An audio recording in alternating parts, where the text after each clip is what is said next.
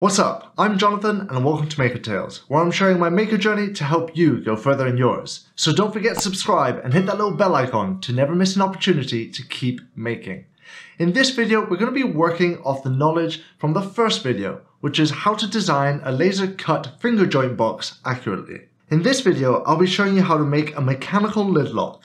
This mini mechanism will be using 4 individual sliding lock pins, which we will develop in future videos to be able to move all 4 pins with one rotational movement. Plus, we're going to be keeping to the no glue theme for now. This is going to be a great video for the very basics and fundamentals of puzzle box design, and if you haven't seen the first finger joint box video, I strongly suggest that you watch that one first, as I am not going to go over how to find the perfect joint parameters in this video.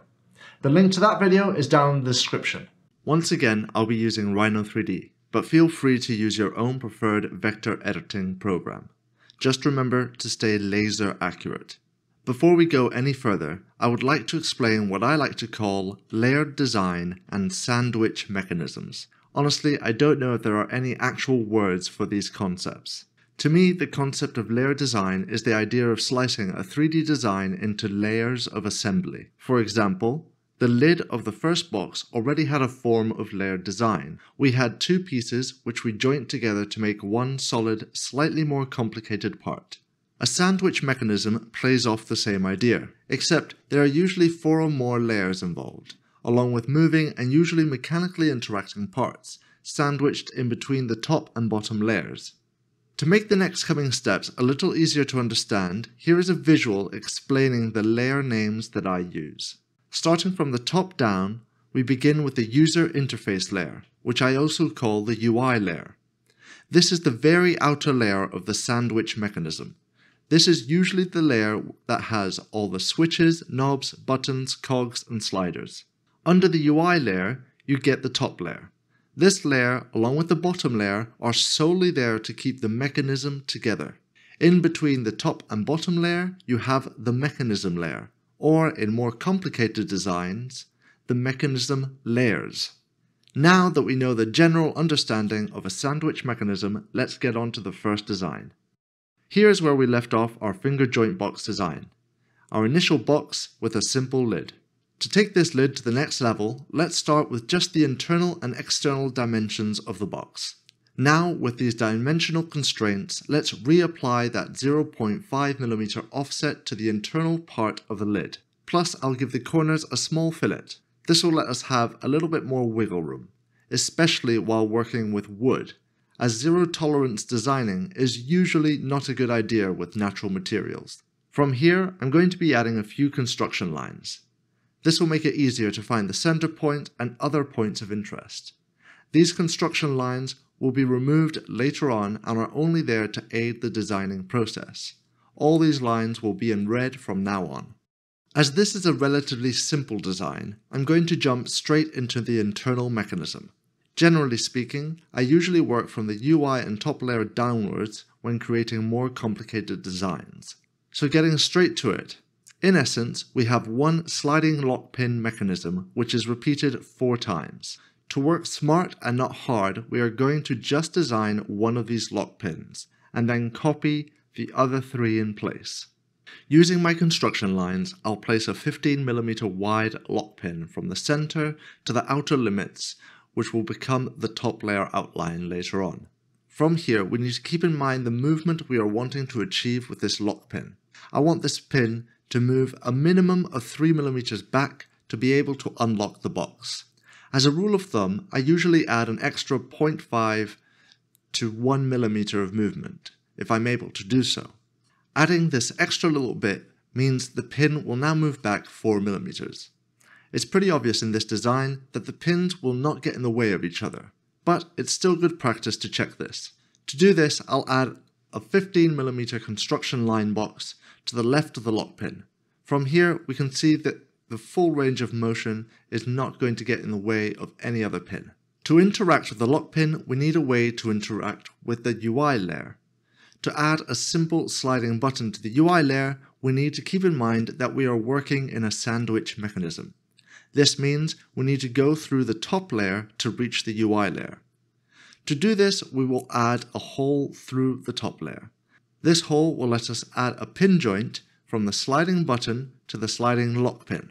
Let's start this connection from the mechanism layer, adding a hole to the lock pin for the pin joint. Going up a layer, we are now on the top layer. I'll make this layer green to make it easier to distinguish. While adding the hole to the top layer, we need to keep in mind the range of movement of the connecting pin joint. This means that we need to make the hole 4 mm longer in one direction to let the pin joint shaft move freely. Lastly, going up one more layer, we reach the UI layer. I've colored this layer magenta. Personally, I would like to hide the hole in the top layer for this design, meaning that I'll make my button 18 mm by 18 mm. I'll also give the button a small fillet on the corners and finish it off by adding a pin joint hole. Hiding the construction lines, this is what we're currently ending up with. To finish off the design, we need to add all the moving parts into the mechanism layer. To do this, I'll bring the construction lines back and use the center point to help place 3 copies of the full mechanism, rotating at 90 degrees as I go along. We're almost there, only 3 more steps till the end. Staying on the mech layer, now that everything is in place, we need to add the standoffs.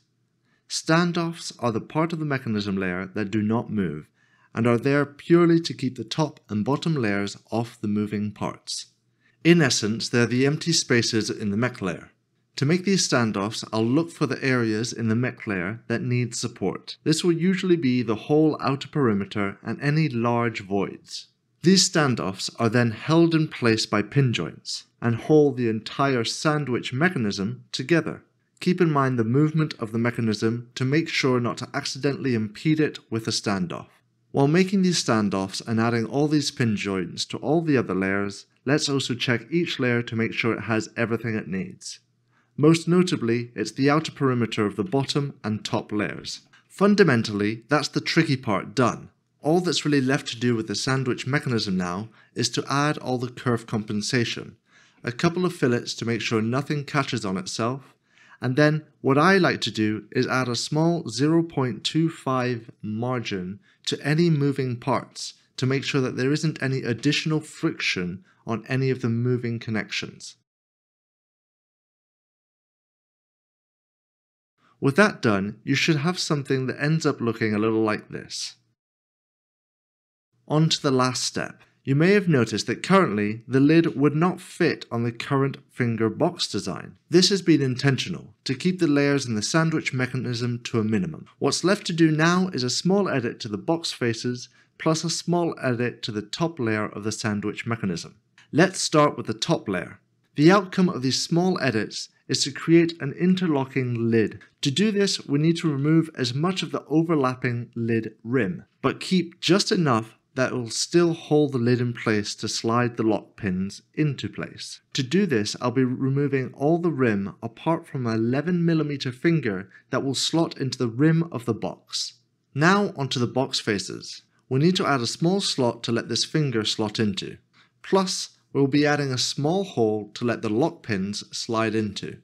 I know the hole for the lock pins is 9.5mm away from the edge of the top layer, and 3mm down due to the thickness of my material. I'll also be adding a 0.5mm offset to this hole to give it a little bit of wiggle room. A few finishing touches such as fillets to the slots, and that's the design done. Now it's a simple case of separating the layers of the design, nesting it and cutting it out.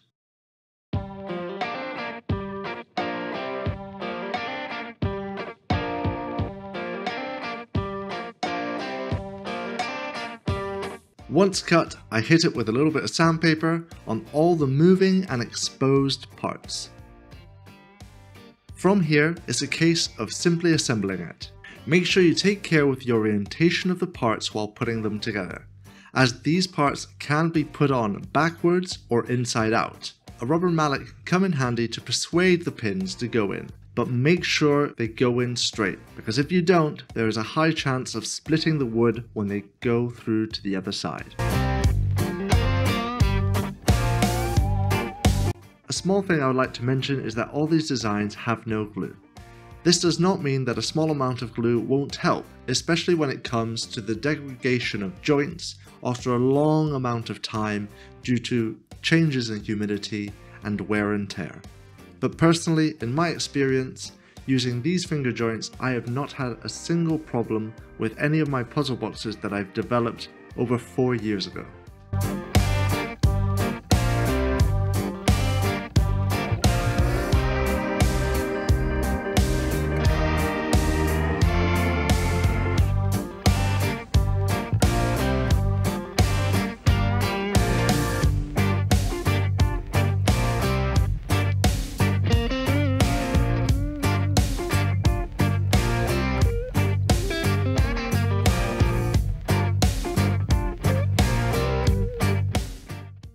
You've made it! Now you've just understood the basic fundamentals of puzzle box design.